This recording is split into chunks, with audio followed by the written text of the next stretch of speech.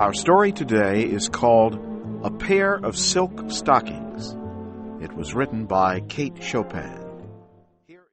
Little Mrs. Sommers one day found herself the unexpected owner of $15. It seemed to her a very large amount of money. The way it filled up her worn money holder gave her a feeling of importance that she had not enjoyed for years. The question of investment was one she considered carefully. For a day or two, she walked around in a dreamy state as she thought about her choices. She did not wish to act quickly and do anything she might regret.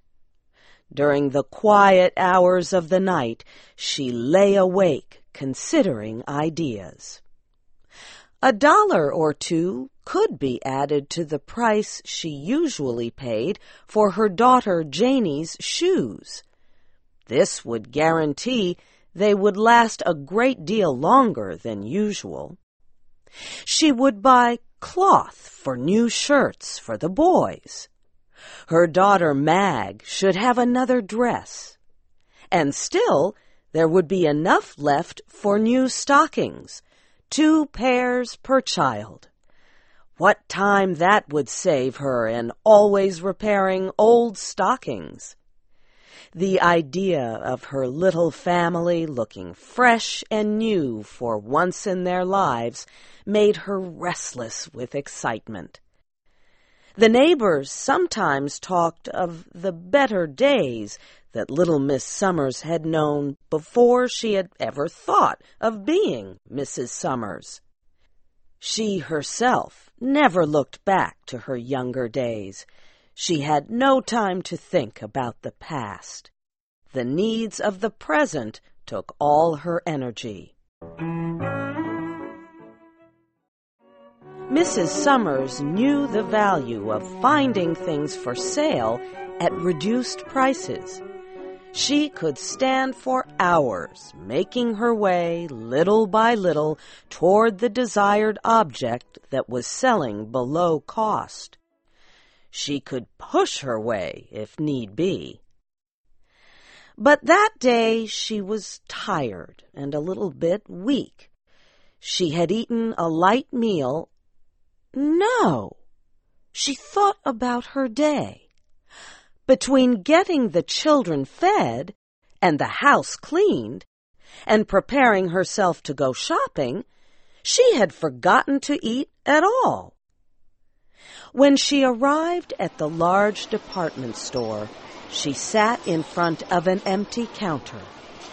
She was trying to gather strength and courage to push through a mass of busy shoppers. She rested her hand upon the counter. She wore no gloves. She slowly grew aware that her hand had felt something very pleasant to touch. She looked down to see that her hand lay upon a pile of silk stockings. A sign nearby announced that they had been reduced in price. A young girl who stood behind the counter asked her if she wished to examine the silky leg coverings. She smiled as if she had been asked to inspect diamond jewelry with the aim of purchasing it. But she went on feeling the soft, costly items. Now she used both hands, holding the stockings up to see the light shine through them. 2 red marks suddenly showed on her pale face. She looked up at the shop girl.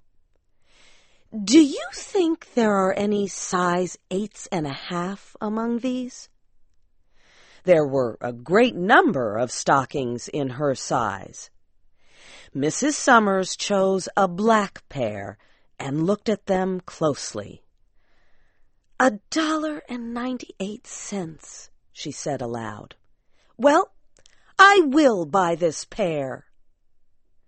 She handed the girl a $5 bill and waited for her change and the wrapped box with the stockings. What a very small box it was! It seemed lost in her worn old shopping bag. Mrs. Sommers then took the elevator, which carried her to an upper floor into the ladies' rest area. In an empty corner, she replaced her cotton stockings for the new silk ones. For the first time, she seemed to be taking a rest from the tiring act of thought. She had let herself be controlled by some machine-like force that directed her actions and freed her of responsibility. How good was the touch of the silk on her skin! She felt like lying back in the soft chair and enjoying the richness of it. She did for a little while. Then she put her shoes back on and put her old stockings into her bag.